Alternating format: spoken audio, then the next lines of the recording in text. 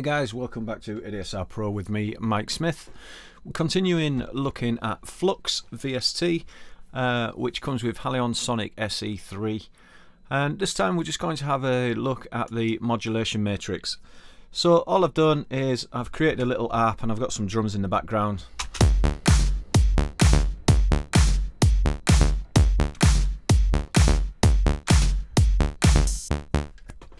So let's just mute that for now. All it is an initialized preset, and I've just got a saw wave, and I've just clicked on app, and we've just got like a little bass app rolling along. So all I wanted to do was show you some of the modulation matrix and show you what it's capable of. So let's just play the loop. And the first thing I'll do is I'm going to use the modulation wheel. So if we select modulation wheel as a source and the destination, we can have wavetable 1 pitch. Now in the depth, I'm going to set this to 12, and that's 1 octave. So if I press play now and move the modulation wheel, so when it's down it's normal, when the modulation wheel is fully open it's a full octave above. So now if I tick here, we've got the bidirectional, and I tried to explain this previously. So if I select bipolar, what that means now, when the modulation wheel is in the middle, we're at the correct pitch, and when we push it fully open, we're an octave up, and down, we're an octave down. So let's have a listen to that, see how that sounds. So there's in the middle, octave up, octave down.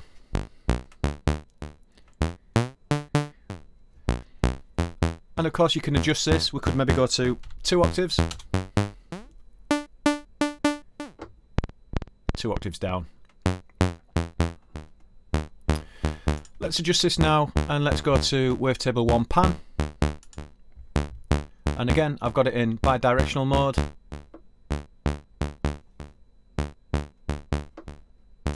Let's put that to 100%.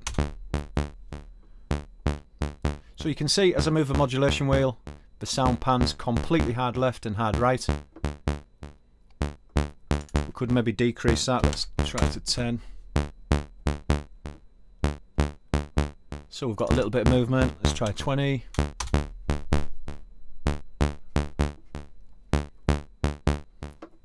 Let's go to 35.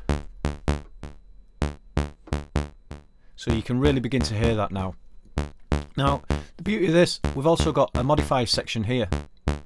So for instance, we could set that to LFO. And if I come to LFO 1, I'm going to sync it. And let's put that to half. And you can hear that panning a little bit now. I'm going to turn bidirectional off, or bipolar. So now when the modulation wheel is completely down, there is no panning at all, but as I increase the modulation wheel, you can hear the LFO start to pan, and when it's fully open we're at 35%. So let's put that to 100. So there we've got hard panning left and right. Bring the modulation wheel, we've got nothing, and as we slowly increase the modulation wheel, you can hear it start to pan.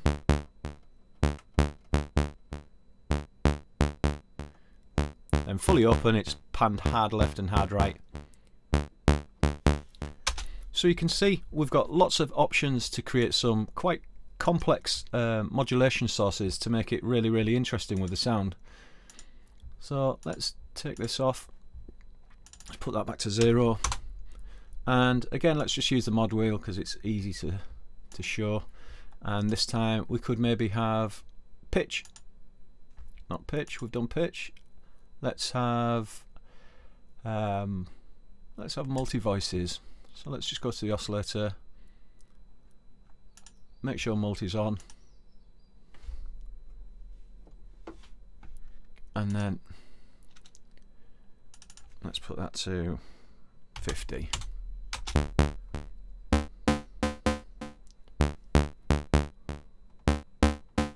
So you can hear there, as we increase the modulation wheel, it increases the voices.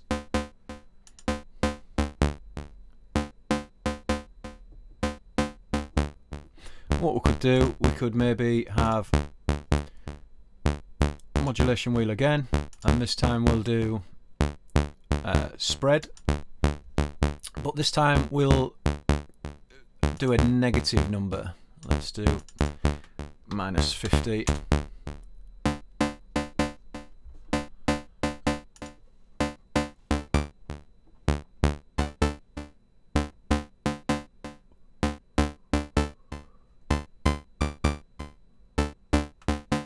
Let's try +50.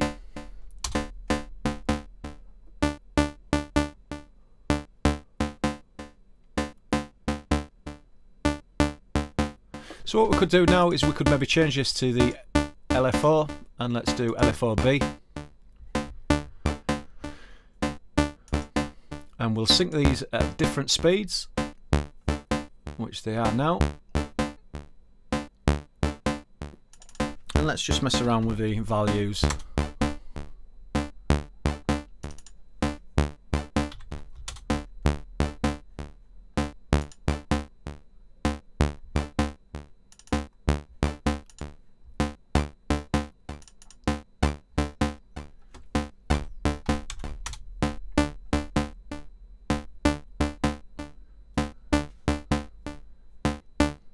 So you can hear we've got, you know, quite a lot happening, even though we've only got a couple of basic modulation sources.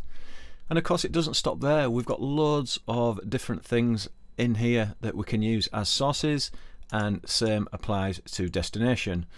So again, let's go back to our app. What we'll do, we'll use let's use note on velocity. Now note on velocity is basically going to use the velocities that are set here within the app section. So if we go back to modulation matrix, and what we could do is maybe let's apply pan to that, and let's do 50. And I'm going to go bi-directional or bipolar.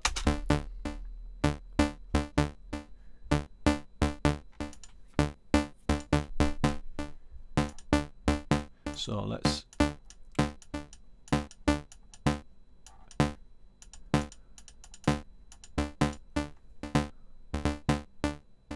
so you can hear that modulating. And let's try app controller 1, and let's do filter cutoff in this instance.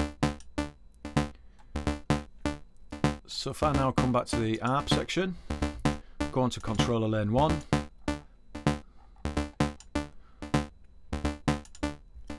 and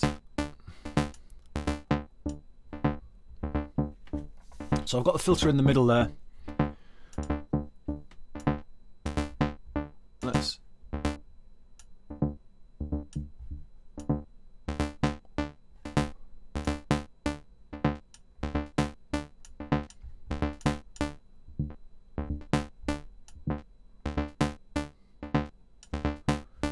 bring our drums and let's have a listen.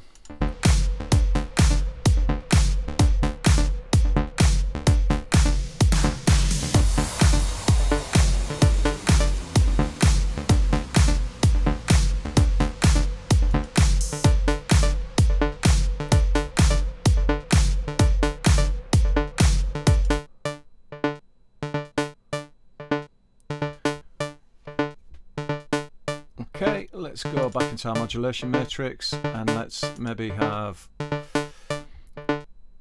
mod wheel, and let's put detune.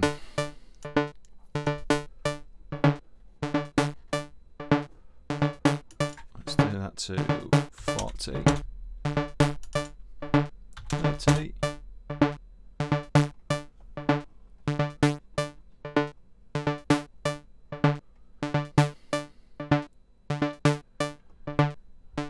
Let's see what else we can modulate.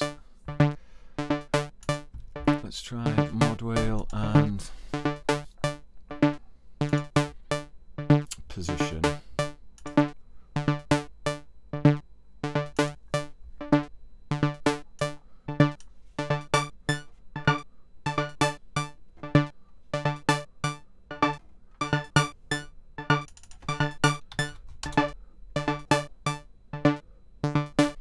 Let's do -25 on that one.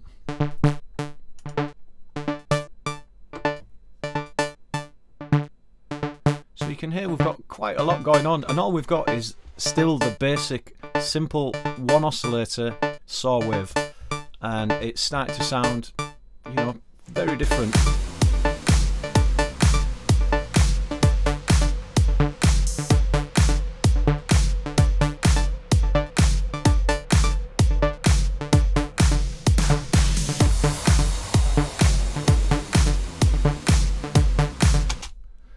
So there you go, just a few ideas of, you know, what you can do with the modulation matrix.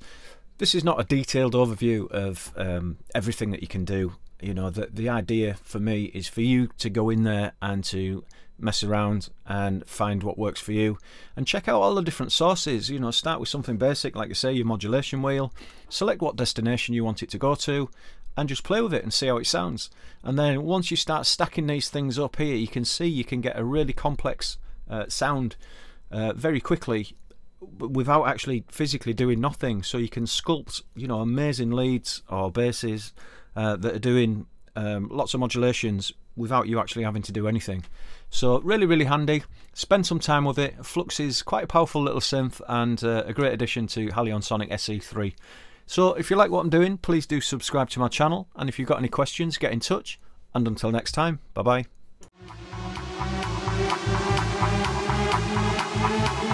We'll be right back.